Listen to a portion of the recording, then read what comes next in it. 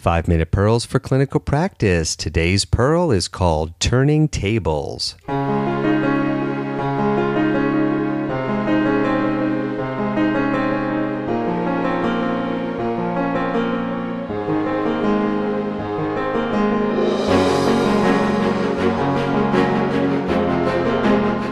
Hello, this is Dr. Brian Morris, and this is 5-Minute Pearls for Clinical Practice, where you will learn the tools to provide exceptional care for your patients. This is the weekly podcast where you will be introduced to time-tested, evidence-based patient care strategies that aren't always taught in schools or training programs, but are nonetheless crucial for success in clinical practice. And each podcast episode is about 5 minutes. This week's pearl is called Turning Tables. About 20 years ago, William Hurt starred in a movie called The Doctor. In the film, William Hurt plays a heart surgeon who doesn't exactly have the best bedside manner.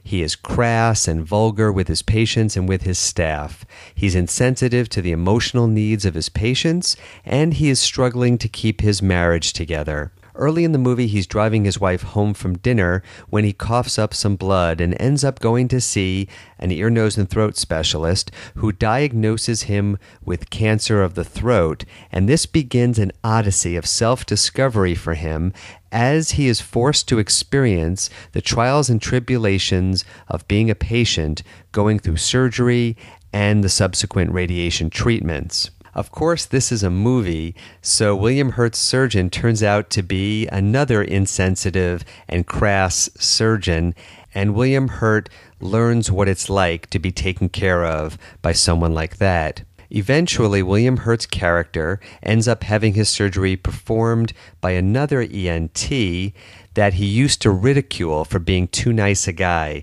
The surgeon who ends up performing the surgery is a really kind, compassionate person, the antithesis to the William Hurt character.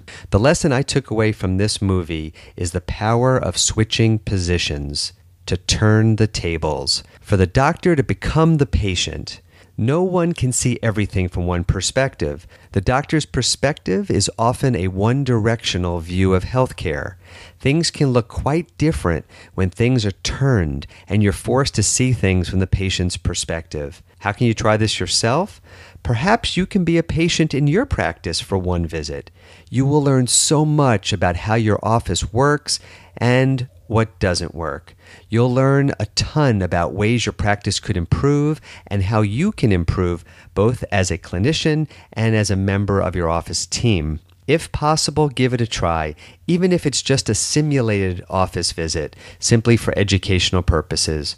Or the next time that you are a patient or a family member at any healthcare office, try to observe what works and what doesn't work, and how the patient experience can be improved.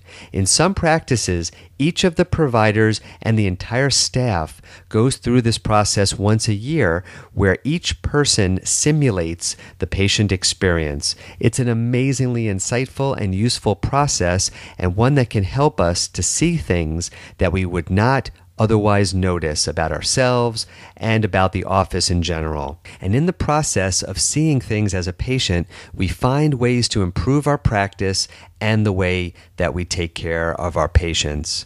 Let's keep the dialogue going. Let me know what you think of this week's Pearl for Clinical Practice. You can email me at drmorris@5minutemd.com.